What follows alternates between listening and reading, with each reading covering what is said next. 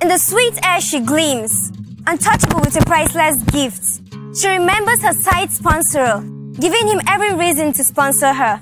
That is education. With a God-given talent she stands, putting every resources to good use and making the pillars of our great country stand.